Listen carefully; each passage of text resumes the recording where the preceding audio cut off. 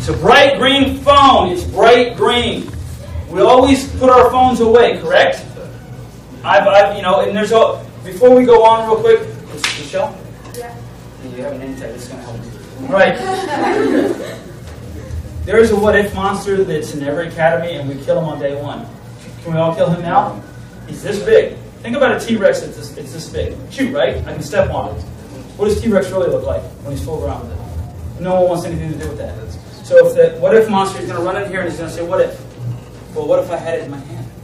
What if it was on? What if I unlocked it and it was on speed dial and I was coming out of Walgreens? What if I called 911 and then I pulled a gun and then he grabbed me? That happens a lot. As a professional, I will not entertain nonsense. I will stay with the curriculum and I will entertain questions exactly pertaining to the scenario and or the technique. We need to learn. We need to learn a lot. There are more scenarios and stars in the sky, and if you know anything about astronomy, that's an awful lot. Okay, I can say, well, if there's an earthquake, what if I have a heart attack? What if I go blind suddenly? What if the raptors fall? What if the lights go out? Make sense? So we won't entertain all those because it's just ridiculous and we can't learn. So for the most part, we put our phones away. Pocket, purse, all right, console. We have to make a movement towards it. Bright green phone is going to be in here. There's other stuff in here, just like it would be in your purse or your backpack. Can you see it? Okay. I'm going to zip it. I'm not even going to shake it. All right, put this on your shoulder. Stand right there. Please, thank you. You can't move from the blue corner right here. That's it. Why? Because that's the scenario.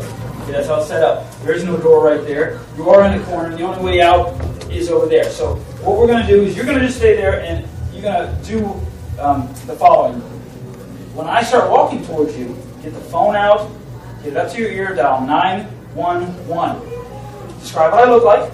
Okay, 6'5", stunning. 5'10", short hair, black shirt, blue jeans. You can just say he's 5'10", he's got short hair, black shirt. Do you know where you're located? Sunset 19. Can you say that? Sunset 19. Yes, if you say I'm in Cobra, they have no idea. Now, if I get close enough, I'm going to be the 911 dispatcher. So don't hit me, I'm not going to touch you, okay? I'm just going to play 911, all right? Make sense? Okay. How many feet away from her do you think I need to be for her to get that phone out and just get 911 off? 6 feet.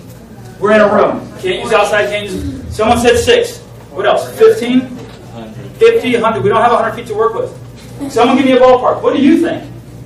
5. You got the phone. Quick. 15 feet is right here. Price is right. 15. That's 15 right there, because each one of those is in the yard. My Pinellas County math says that's 15. Back behind the camera, man. I'm going to double it, I'll and trip then some. You got about 40 feet. And you got my secret formula. What is it? Come on, guys, you just learned it. What is it, though? Time. 3 now, elements of surprise. Place. Method of attack. 3 elements of surprise. Time, place, and method. I'm going to do it now, okay? And I'm not going to run. You know I'm coming to you. Stay there. Get the phone out. You ready? Get it out. Hey, you got that membership of the Lifestyles too. I saw. Hey, can I use the phone? Can I use that phone? Dial 911. That was 344. Hit 911.